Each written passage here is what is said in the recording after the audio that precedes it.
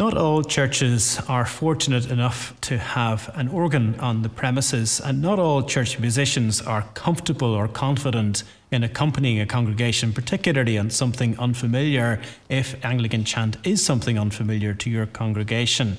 It is, of course, possible to accompany psalms using a piano.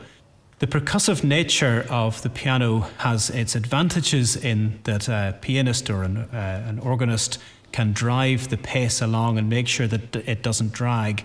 The only thing to be aware of is to make sure that the chords don't kind of crash in whenever the chord changes occur.